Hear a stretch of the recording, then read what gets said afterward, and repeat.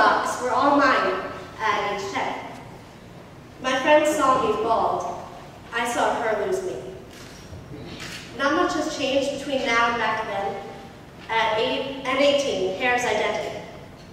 But somewhere in between, the C word came, broke in, stole my hair, and still wanted more. Before and afters, really not the same. The battlefield stays battered after a while. Cancer doesn't spread like cancer. It slowly creeps in and then sneak attack. What I've learned, I really have no answer. I don't know what I've lost. I want it back. For every child cancer has made its prey, fuck you, C word.